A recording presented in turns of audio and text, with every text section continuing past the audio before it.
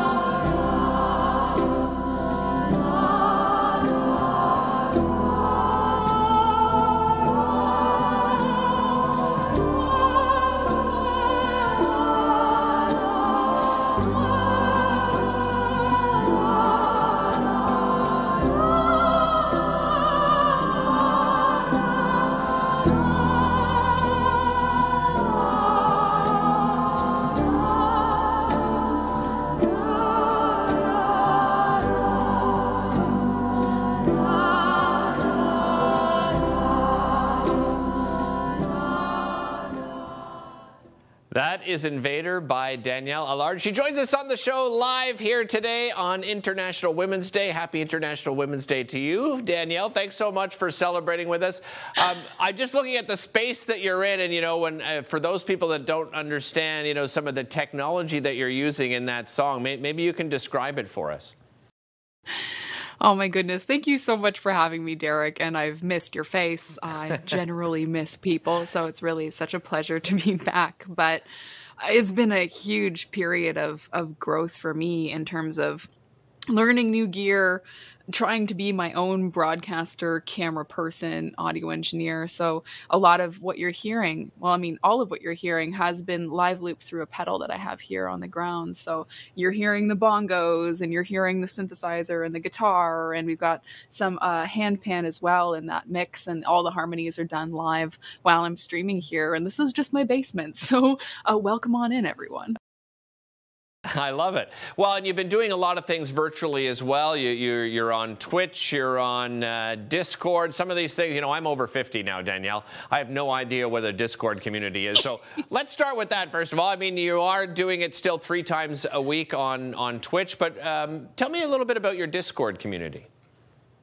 Absolutely. So, streaming music live, sometimes for 3 to 4 hours a day, Sundays, Mondays, and Thursdays. So, it's been a lot of practice that I've been getting every single week. But so many people wanted to spend time together outside of that. So, we have an entire community built on Discord for when we can talk to each other outside of stream time.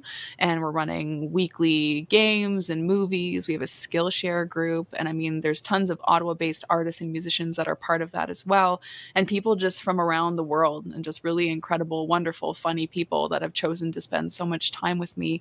But that's just kind of this offline space. And when you try to think about that as kind of a virtual fan space, you would be seeing each other before and after shows, right? You'd have the chance to talk to other people who were fans of the same musicians as you were.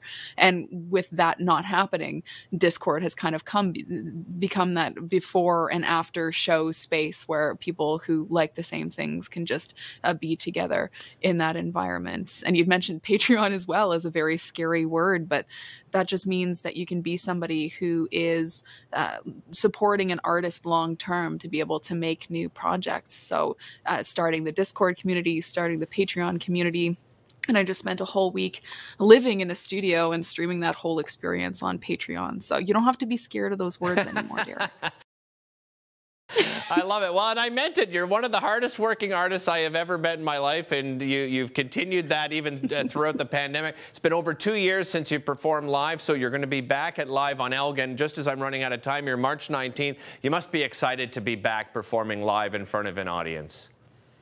Oh, I can't wait. And that space is like my home away from home. I just love the staff. I love the environment. And I knew that my first indoor show, that it had to be at Live on Elgin. So I'm so excited that that's happening March 19th. Yeah, and it's such an intimate space, actually. We had Lawrence on the show last week just to talk about who was upcoming. Of course, he mentioned your upcoming show and some other wonderful local artists. Danielle, you said it to me, I'll say it to you. So wonderful to see you again after all of these years. Thanks so much for joining us. And, you know, enjoy that moment. I know it's going to be magical for you to get back on stage. And I remind you, viewers at home, Live on Elgin on March the 19th, and you can visit Danielle's website to find out where she's going to be performing next.